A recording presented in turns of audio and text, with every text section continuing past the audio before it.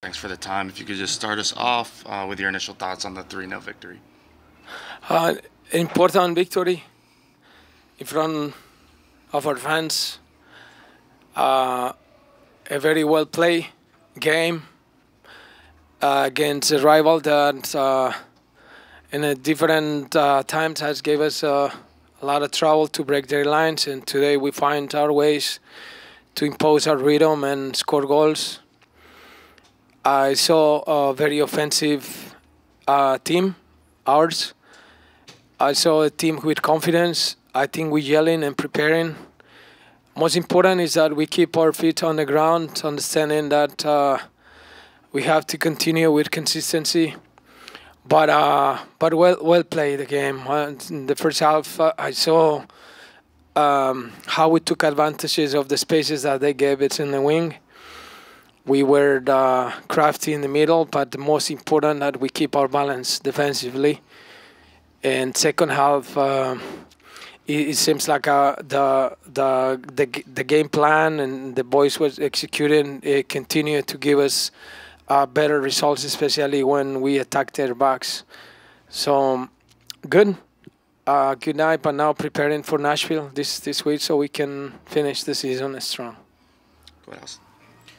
Oscar, you head into the locker room 1-0 up, but then 2 goals in the first 15 minutes. I think this team has scored 16 goals this season in the first 15 minutes of the second half. What has been the contributing factor to that from your perspective, that coming out of the locker room, this team has been so potent offensively? Well, it's a good news for us, especially if our players keep that mentality of going forward and define the games in the key moments. I thought we could extend our leading in the first half, but sometimes the game just become like that, and has happened before. If we're not lethal, sometimes we just give them a second air to other teams, but it did not happen. So I'm glad that we are having those responses. We give us the sense that, or the feeling that we are getting more mature as a group. Michael? Oscar, thanks for your time. Rafa and Dagur were able to get into those wide areas in the corners behind their outside their 3-man back line, and it made a big difference in this game. Was that part of the game plan going in, and what are your thoughts on the way that they were able to provide for the offense tonight? Two players who are embracing a lot their positioning. Rafa understanding much more and much better the league, and that quality of the wingers and how the majority of Major League Soccer teams attack those flanks. I think he's been much better, and he's growing a lot. I'm very happy for Rafa. And Dagur is for us in a fantastic news on seeing how he progressed on understanding the game, adapting his quality, his technical ability to what we need, and improving as well these defensive concepts that the position require. So he's very aware of what he needs to get better, and when he does those defensive actions that good, his confidence just keep going higher, because with the ball he's very clever, and so both of them help us a lot today. Go ahead, Michael Mahone. Thank you, Lucas. Profe, te quería preguntar un dato interesante, bueno, unos 2 datos interesantes después de este resultado. 54 puntos ya en la tabla, lo más que este equipo ha podido acumular en una temporada solamente, y 15 victorias también. Obviamente una pregunta bien repetitiva, pero sabiendo la temporada que han tenido ustedes, si hay algo nuevo sobre la renovación y si ese tema de la renovación, si es algo que lo ocupa la mente en estos últimos 3 partidos de la temporada. Y eso solamente, gracias. Bueno, gracias. Sí, es una pregunta compleja porque pues no tengo una respuesta. Lo único que me gustaría decirte es que toda mi cabeza está puesta en hacer todo lo mejor que podamos con este grupo, darle un título a Orlando y seguir con estas químicas que hemos creado y el desarrollo del club. Tengo un gran respeto por la familia Wilfs, que nos ha apoyado tremendamente, y me siento muy feliz por la gente, por el grupo, por la hinchada, porque somos una familia muy grande. Yo pienso que va a pasar lo que Dios quiera, y ahora pues estamos todos con un objetivo, que es apuntarle a la final. Going back to Luis Carlos. Hi, Profe. Congrats on the win. Last game against Miami, you subbed Martin for Cesar to give the team more depth in attack. But today you kept both your double pivots, Wilder and also Cesar, the whole 90, and the team responded well with 2 goals in the second half. Was something said on the half? Why did you make that decision to keep them both? Well, I think against Miami, when I came back to the locker room, I saw us dominating the game tremendously, but I didn't see any action from Miami. So we took Cesar off, and we brought Mauricio in that position, and we had another striker. And not a midfielder, but a striker. So we wanted to increase our possibilities to score, knowing that we may risk a little bit of our balance, and I think the game allows us to do it. Sometimes things work well, sometimes not, but that worked. And today I saw that what the team needed is balance all the time, all the way, because I knew that they have players in the bench that can come and just try to get in our back. So I didn't want to move our pivots and just keep them organized, and instead just bring somebody in the middle who can fulfill what Mauro does without losing our possibilities to go forward. So that was our process, our thoughts in that moment. Go in the middle to Gustavo. Hey, Coach, congrats on the win today. Like was already mentioned, you guys are a stronger team than you were in last season when you won the Open Cup. Can you talk to me a little bit about the young guys like Duncan and Ramiro that have contributed to the growth of the club this season? I am very proud of them. I think they have been growing along the season. Their commitment first is incredible. Young players that are absorbing the information. Excuse me. And just prove that Orlando has a bright future with these young guys that have a lot of games already. And surely we feel like we're gelling much more, and we feel that we're a better team. Responsibility is extended as well. So hopefully we can keep going in that direction. But the youngsters are doing very good, and I like for them. Back to Mike Romano. Profe, solo quedan ya 3 partidos en la temporada. Te quería preguntar un poco cómo se planea manejar estos partidos, ya que el primer lugar ya Cincinnati lo aseguró con un resultado en Toronto, pero para el equipo, para asegurar ese segundo puesto, ¿cómo se maneja estos próximos 3 partidos? Bueno, los últimos 3 partidos de la temporada regular. Sí, bueno, mira, yo creo que hay que seguir nuestro ritmo. Es muy difícil tratar uno de rotar o de escoger o seleccionar partidos a estas alturas, sabiendo que tienen una implicación tan importante en los playoffs, nuestra posición. Estamos muy conscientes de qué significa clasificar segundos, terceros, cuartos o no. Y los muchachos, yo les he dicho todo el tiempo, acá no vamos a parar, acá vamos a seguir, acá no tenemos tiempo de recuperarnos como quisiéramos. Hay que hacer el esfuerzo, esperar la fecha FIFA para parar. Entonces creo que la respuesta es tratar de ir a ganar en Nashville y jugarnos una posición importante con New England acá. Ese es como lo que en este momento estamos planificando. So our planning towards these 3 final games is just obviously get the most points we can, because the importance of the playoffs is related to those positioning. So there is no time to rest. There is no time to think about nothing but just Nashville. Try to get those points and then play almost a playoff game already with New England here on next Sunday. Back to Alonso. Profe, ¿cómo está? Felicitaciones por la victoria. Y bueno, cada temporada usted rompe un récord, ¿no? Llevar a una final, la US Open Cup, playoff, ahora el mayor puntaje. Pero un poco profundizando lo que dice Mike, ¿cómo enfocarse sabiendo de que usted no ha renovado y también 12 jugadores todavía están sabiendo si su futuro es en Orlando o no? ¿Cómo llevar a este equipo a seguir triunfando? Y bueno, y si ha conversado algo usted con su cuerpo técnico de que vamos a esperar hasta este punto para ver si nos quedamos en próxima temporada o no. Sí, bueno, le decía a Mikey que a estas alturas, pues como que la mente de uno está exclusivamente direccionada a la competencia, a hacer todo lo que mejor podamos con Orlando.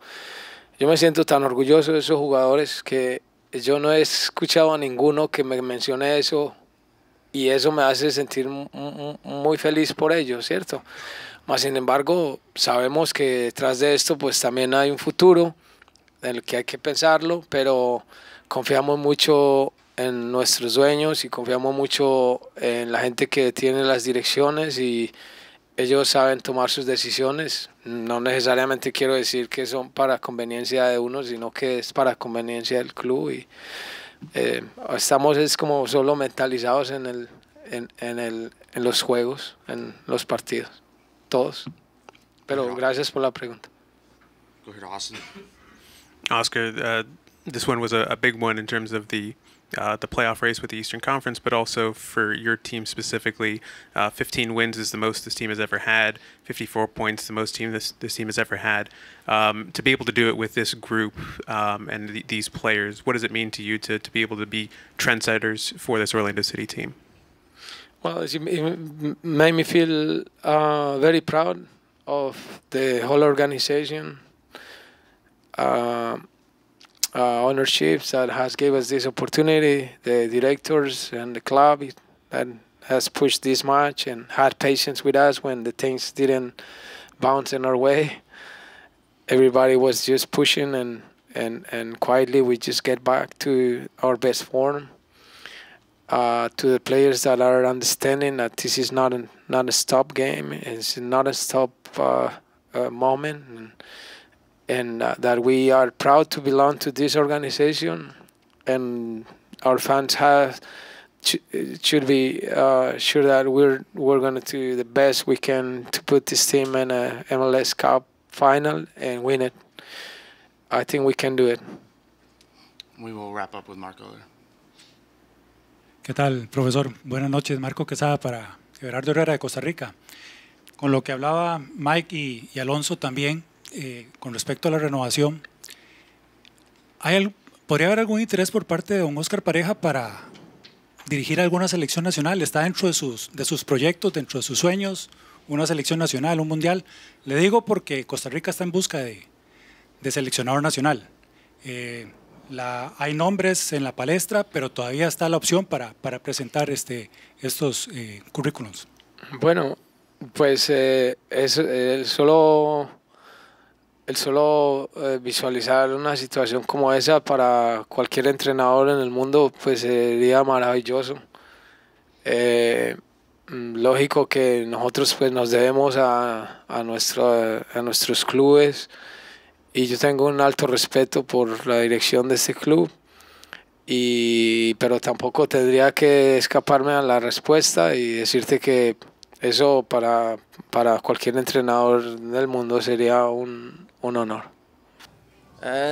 We've been talking a little bit about that the right and the left back come to that position and on the far post, and that time it happened. So and the ball came and I scored. How have you kind of been approaching this? Obviously, the whole right back project was rather new to you, and it looks like you're finally starting to mature in that position. How have you kind of seen yourself kind of grow into that position, especially at this point of the season?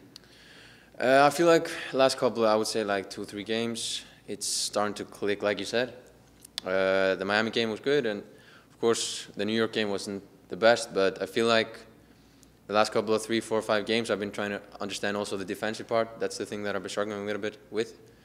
But that's getting better and better, and as soon as I get better there, the attacking part I'm quite used to, so it's all clicking.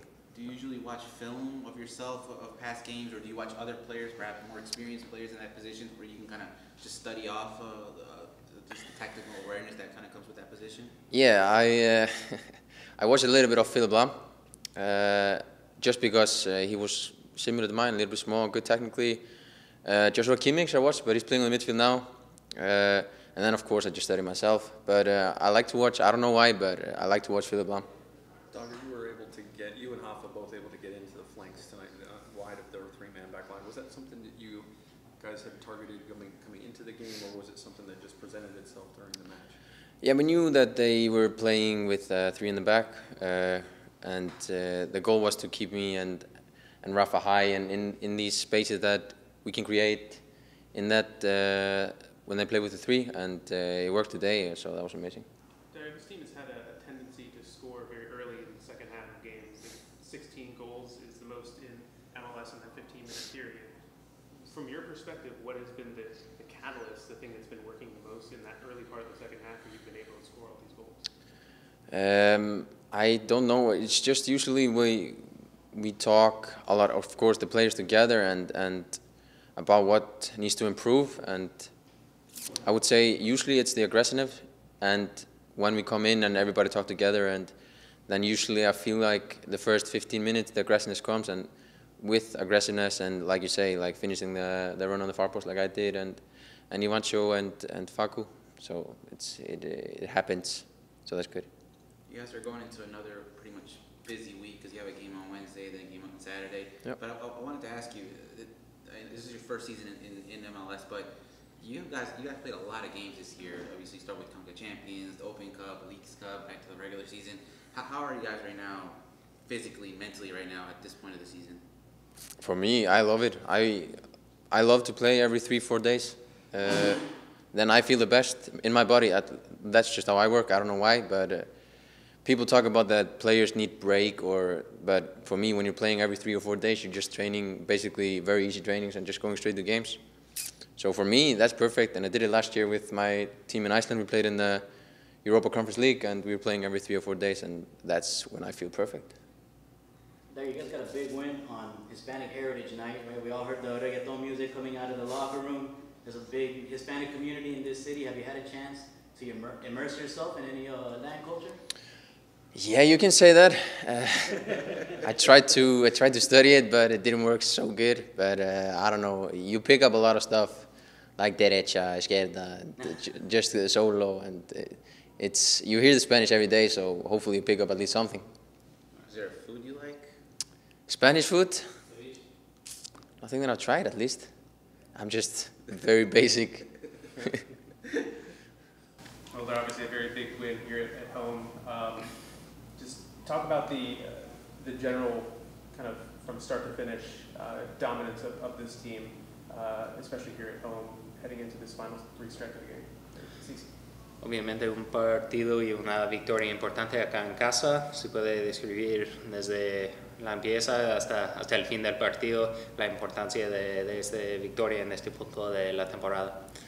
Sí, creo que una linda victoria, creo que dominamos todo el partido, fuimos muy intensos contra un rival que por ahí sintió el dominio del equipo, generamos muchos espacios y bueno, gracias a Dios pudimos aprovecharlo y nos llevamos una victoria contundente que nos sigue colocando bien en la parte de arriba y nos da una alegría a todo el club, a todos los fans, ¿no? que siempre vienen a apoyarnos.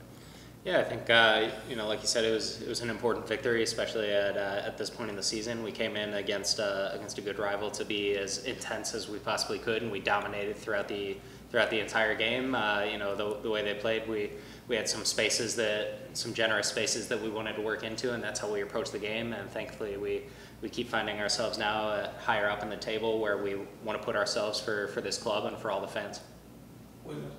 Bueno, gracias por la victoria y tus estadísticas hablan mucho, inclusive antes del juego sacaron que tenía más pases y todo, y este partido completado 59 pases, 18 de esos han sido en el último tercio del campo, también has tenido centros. ¿Cómo te sientes en tu trabajo, que está siendo una pieza fundamental en el esquema de forjar pareja? Sí, bueno, las estadísticas siempre son importantes, pero me siento bien. Creo que el profe a mí y a César nos da un rol muy importante del equipo, nos tiene siempre apretados a los dos, como que nos tiene cortitos y bueno, creo que el trabajo mío y de César ayuda mucho al equipo y esperemos continuar así, ¿no? Más allá de las estadísticas que son buenas, lo importante es que el equipo juegue bien y que podamos ganar la mayor cantidad de puntos.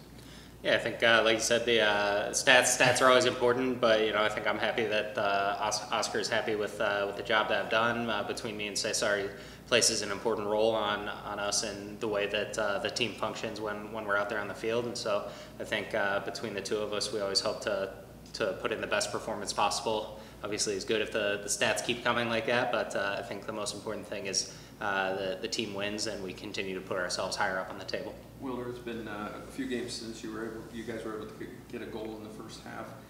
How much confidence did it present to you guys to go to the locker room with the halftime lead for a change? Pues ahora hace unos partidos desde equipo se marcó en el primer tiempo. ¿Cómo fue para marcar en el primer tiempo y entrar al descanso con un gol?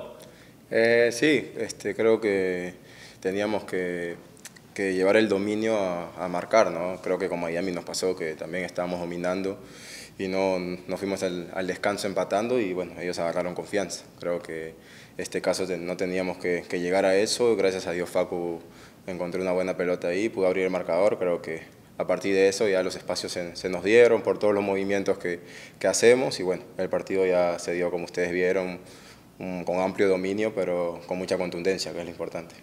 Yeah, I think we wanted to approach this game, and we had to approach this with some dominance, right? To be able to go into the half with a lead against Miami, and in the previous games we weren't able to score in the first half, and so you go in tied into the halftime break, and that affects your confidence for the rest of the game, right? But being able to score in the first half, thankfully Facu found a great ball and was able to put it in the back of the net, and it gave us confidence for the rest of the game. And I think, like you saw, between the spaces and the runs that we were able to make, we really dominated, like you saw in that game. So I think that's what we want to continue to do. Hay una buena conexión entre los laterales, obviamente el medio del campo, hoy día con Rafa y Dagur.